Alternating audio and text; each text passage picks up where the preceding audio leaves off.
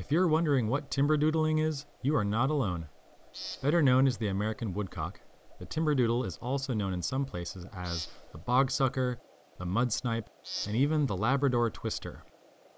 But whatever you want to call it, this football-sized member of the shorebird family puts on one of the most iconic early spring performances you'll find anywhere in eastern North America. Shortly after the snow melts off the fields and farmlands, American woodcocks migrate back from their wintering grounds in the southern U.S. and set up territories in shrubby fields in anticipation of the arrival of females. To advertise their territory and to entice the females, male woodcocks put on an elaborate display right at dusk. At first, they pace on the ground, often walking in a tight circle, giving a loud peent sound. Then, after a few minutes of calling, they take off like a rocket into the sky. As they ascend, air whistles through little notches in their flight feathers as they flap, making a warbling trill that sounds higher and higher in pitch as the bird corkscrews its way hundreds of feet into the clouds. Then, as it reaches the top of its arc, the woodcock falls from the sky. His whistling wingtips start warbling and chirping like a flock of songbirds as he flutters towards the ground like a parachute, landing in almost the exact spot he took off from. After that, it's back to peenting, and the whole show repeats again and again into the night. Want to see this show for yourself? Here are some easy timberdoodling tips. First, find what ecologists would call an early successional meadow.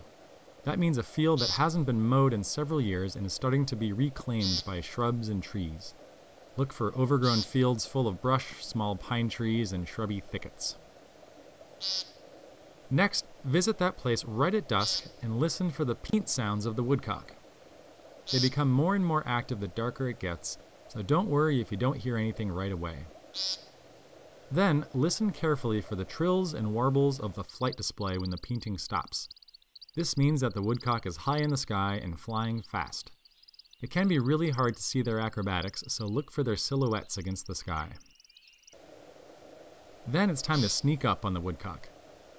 You don't want to approach it while it's calling on the ground, but as soon as it takes off, run to the place where you heard the bird's last peent, and then lie down or crouch next to a nearby bush or tree, and be very still and very quiet.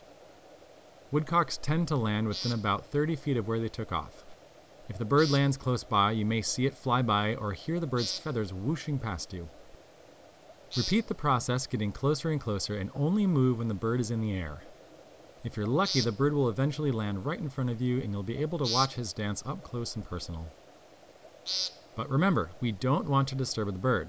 Only move right after the bird has taken off, and as soon as you hear the flight call change to its descent pattern, it's time to crouch down and freeze. If the bird stops peenting, then the jig is up. The bird is bothered by your presence, and it's time for you to move away and find a different woodcock. Good luck, and we hope you enjoyed timberdoodling this spring. Check out the description below this video for more about woodcocks, and be sure to check out NBNC Online for more natural history videos and activities.